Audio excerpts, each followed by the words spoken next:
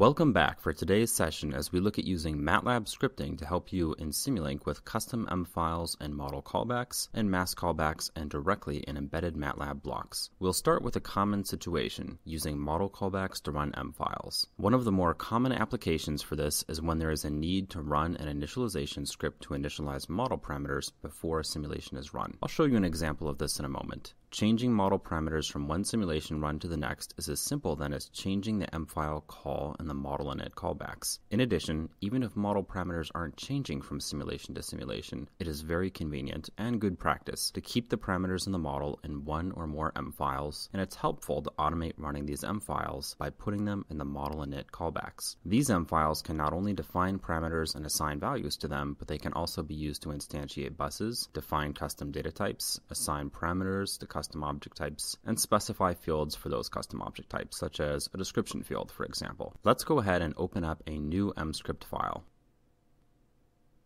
I'll set up 3 new parameters, a, b, and c, which I'll assign values of 2, 3, and 4 respectively.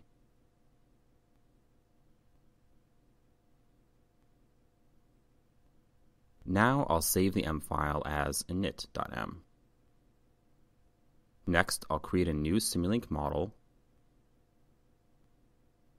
open the library browser, and pull in a constant block, a summation block, a product block, and a display block.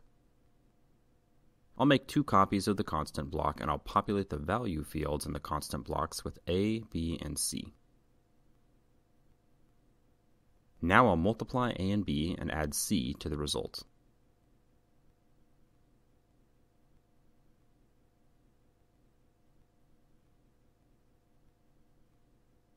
Within my model, I'll now go to File, Model Properties again, Callbacks, init.fcn, and enter the name of my M file, init. When I run the simulation, the init callback calls my M file and runs it, populating my workspace with the parameters called out in the script so that the simulation will run successfully without error. This case may seem a bit trivial since I only have 3 parameters, but I've seen cases in industry in which model callbacks are calling M files with thousands of lines. So a nice thing about this approach is that it scales nicely to commercial levels. Typically, you would want to start with a list of definitions in your M file of your parameters and their values. Then, if you want to do something a bit fancier, you can make those modifications as well. Sometimes you'll want to have your M files go with libraries also, so that when you initialize a model, you can use the model callbacks to not only run the initialization script for that model, but to run the M files for the included libraries as well. A second place where it is helpful to set up M files or to do Matlab scripting is in your mask callbacks. We looked at masks in the last lesson. These callbacks can modify the block as you see fit. For example, a mask parameter can define whether something in the underlying block is specified in the mask or is determined via an external input. You can then set up your mask callback to switch out a constant block with the appropriate parameter name with an input block, depending upon the user selection. A third place to use Matlab scripting is directly in Matlab function blocks. You can find these in your library browser in the User-Defined Functions section.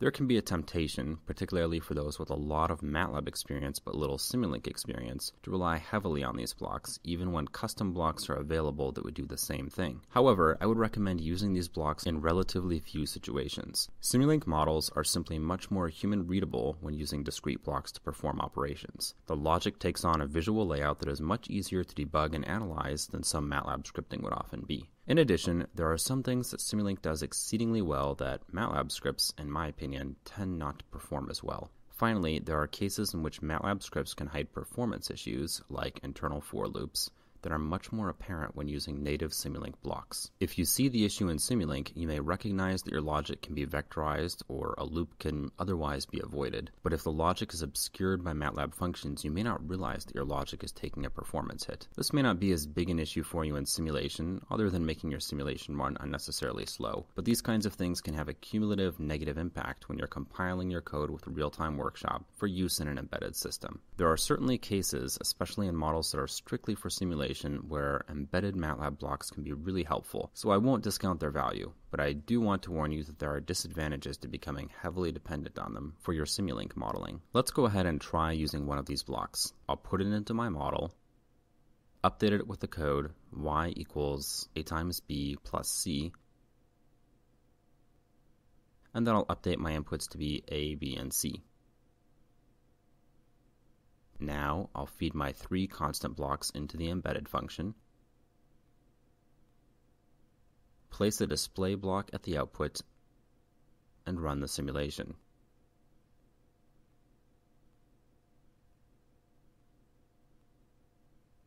The result is the same as I had obtained using discrete blocks. To summarize, there are a number of instances in which Matlab scripting can be helpful, so treat Matlab scripts and embedded code as helpful tools as you are building your Simulink models. They can perform functions for you that are otherwise unachievable and can help with making your model more maintainable.